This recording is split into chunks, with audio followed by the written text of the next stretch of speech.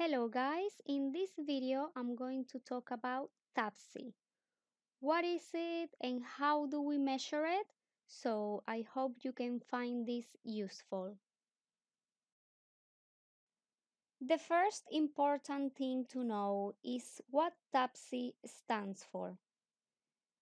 And TAPSE stands for tricuspid annular plain systolic excursion. As a definition, TAPSE is a long-axis measurement used to quantify the right ventricular systolic function. Basically, we measure the descent of the right ventricular base towards the apex. This excursion is the distance measured between the nadir, which is the lowest point, and the peak, which is the highest point.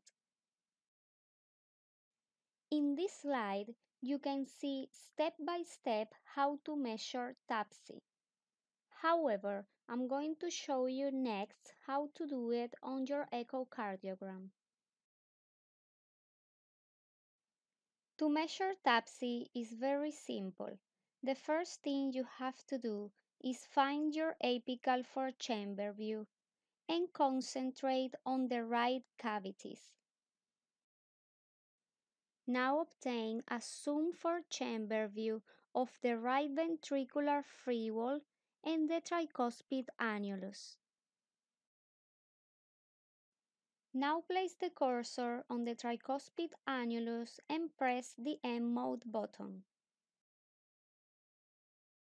You should get something like this, and now it's time to measure the excursion from the lowest point to the highest point, as we can see in here.